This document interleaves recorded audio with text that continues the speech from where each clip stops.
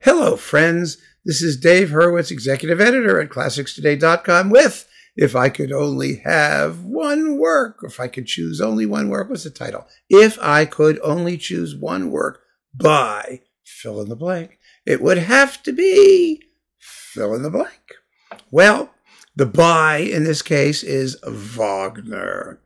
And Wagner, and basically there were two schools of commentary on the question of Wagner, because when I asked you to suggest things by various composers, you all popped in, and a lot of you wanted, to get your opinions registered about Wagner, for which I'm very grateful.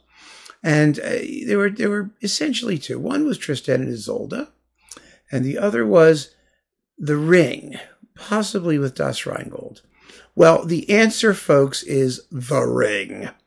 Why? Well, because it gives you the most Wagner. It's one work. Let's not forget. It's one work in multiple sections. So it's very difficult to say, well, why should we have anything less? Now, there were a lot of other options, and I need to deal with Tristan first. Tristan and Isolde is one of the, cosmic linchpins of contemporary music. I don't regard it as a particularly good one as far as linchpins go. I don't mean it's a bad piece. It's a fabulous opera. I mean, I adore the opera. I thought I would hate it, but I had to actually see it live, because even though nothing happens very excitingly when it's staged, much more excitingly than when you just listen to it on disc. It's really kind of fascinating how well it works on stage.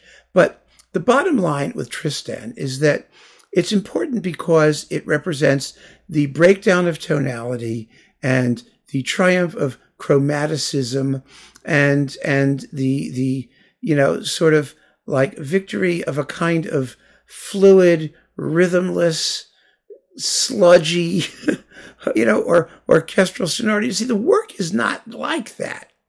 It's really not. It's a miracle of clarity and beauty and all of those things. But it's what other composers of lesser gifts made of it. So I actually don't care how important it was, because I don't think it's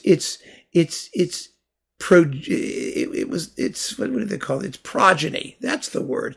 Its progeny, by and large, are all that fabulous. I mean, yes. I mean, if you want to say like Wozzeck was its progeny, yeah, okay, it is fabulous.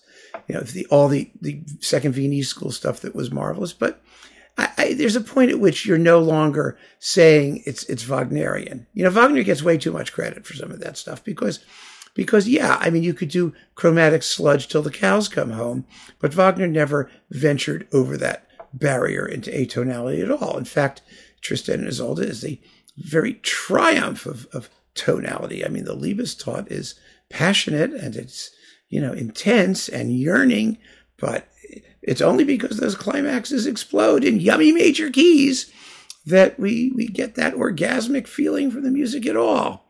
It's the contrast, of course. Anyway, that's a whole lecture that's kind of pointless and stupid. I understand. That's why I did not choose Tristan, because what we're left with, if you forget its place in musical history, and the evil god Cancrozans is going to eliminate all of music as far as, except for one work by each composer, depending on what we choose. He doesn't care about that either. He's not interested in the German view of musical history of the 20th century. I mean, he couldn't care less. And I couldn't care less either. I mean, I really don't.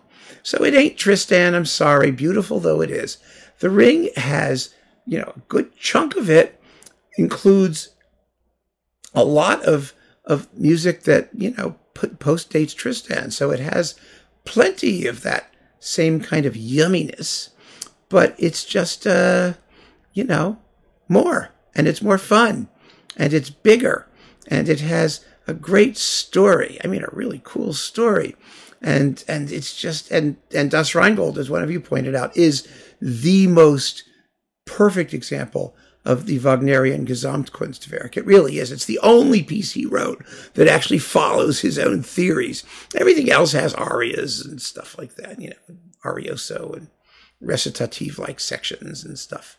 So I think that when you come right down to it, it's got to be the Ring.